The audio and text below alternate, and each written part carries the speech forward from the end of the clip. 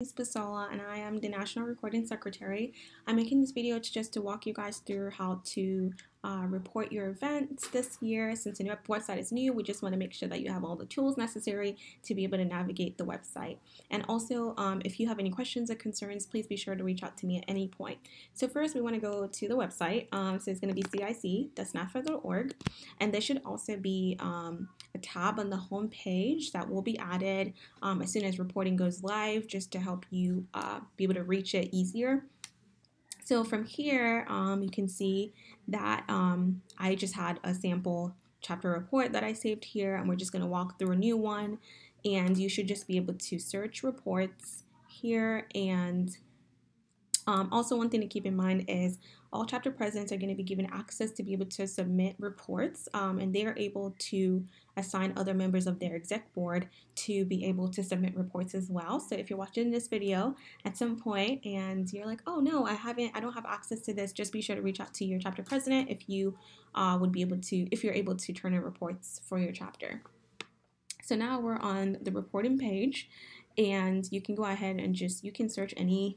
If you started some kind of report and you were not able to finish it and you saved it, you can go ahead and check saved, submitted reports to check the status on reports. If your report got returned, you'll be able to see them here. And after any report gets returned to you, remember you have 5 days to resubmit it. And you can see all your reports that got approved and confirmed, and any reports that were rejected because they didn't meet the requirements, either the initiative requirements or the search challenge requirements. So please be sure to read all the initiative toolkits as well as all the search challenges to its entirety, just to make sure that you're able to get points for these awesome events that you guys put on for your communities.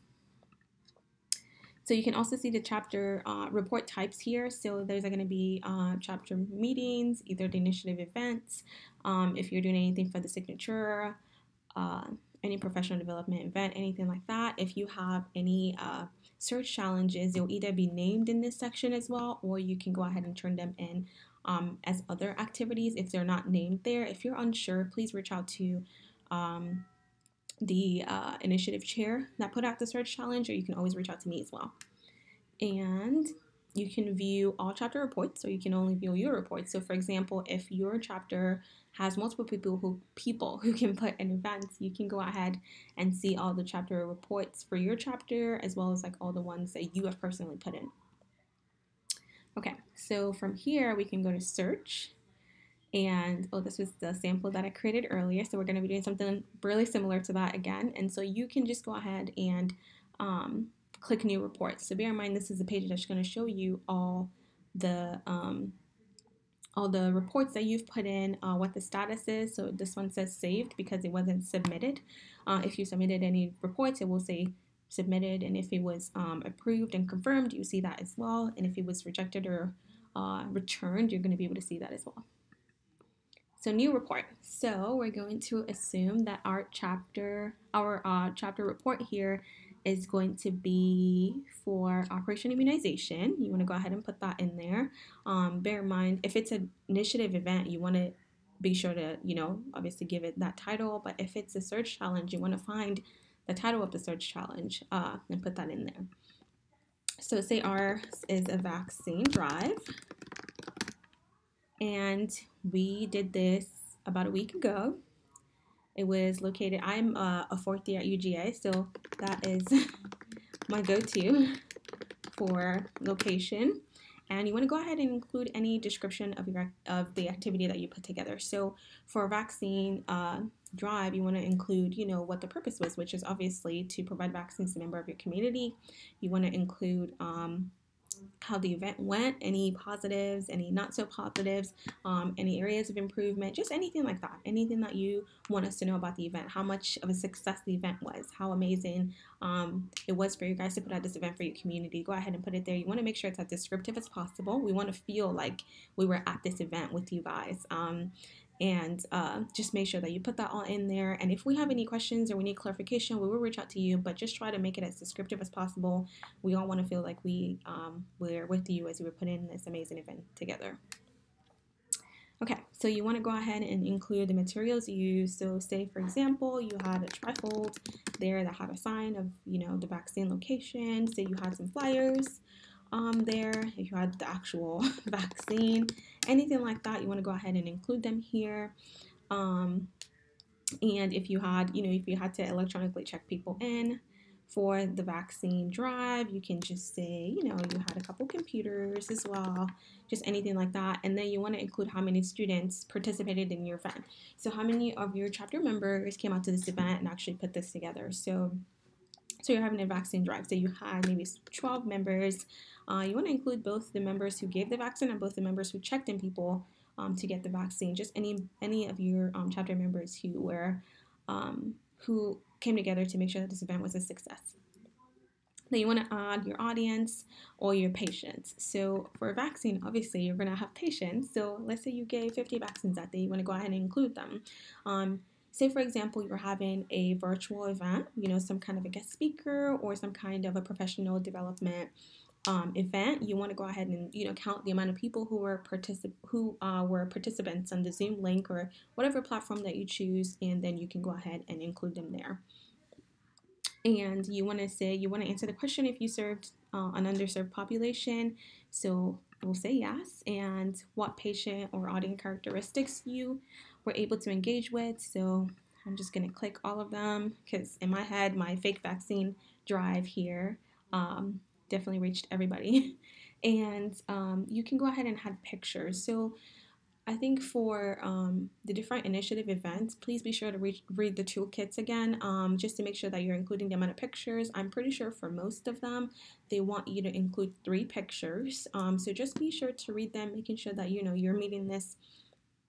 You're meeting the requirements that they have listed for search challenges. It will also tell you how many pictures the different initiative chairs or regional facilitators want you to include. So just be sure to read that and make sure that you're able to attach those. And any events that are like in-person patient events, just be sure to make sure you're taking pictures that protect your patient's privacy. We don't want any full headshots of your patient. As much as, we would have loved to meet them too, I think we have to protect our patients. That's really important. And we don't want to take any pictures of their ID or any paper on the table that they have signed with their name or something like that. Just make sure that that's all out of the picture frame, that's blurred out before you go ahead and attach it. So you can just add a short description here saying, oh, this was a picture of a patient getting a vaccine. Definitely use a full sentence in that area, but just a short description of what I'm looking at, what we're all looking at in this picture would be great. And then you can add another picture and another picture. Just make sure that you meet the requirements listed.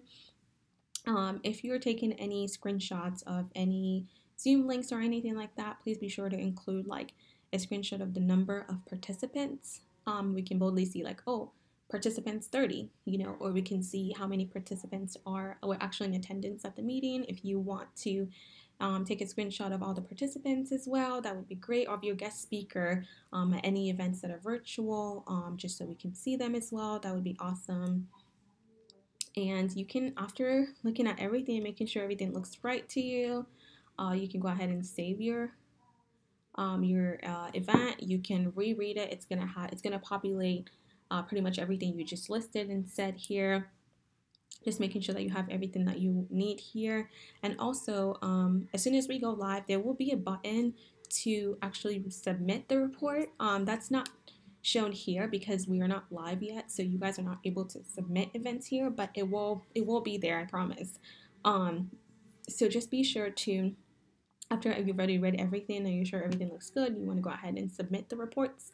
And after that, you can go again to your reporting page. You can take a look at your saved, submitted, returned, resubmitted, approved, and everything, and you can search your reports to see what needs to be done. If everything's been approved, you also see, what number of points you have as the year goes on. And again, like I said, if you have any questions or any concerns, please be sure to reach out to me. I think if you're also going to be able to access this reporting page from the SNAFRA homepage. So that's gonna be tab that's going to be there as soon as CIC reporting goes live as well. So we didn't want to include it before we went live just so we're not confusing you guys. So as soon as we go live, that's going to be a tab on the home page. So again, this is my email. If you have any questions or concerns, be sure to reach out to me. Thank you. Bye-bye.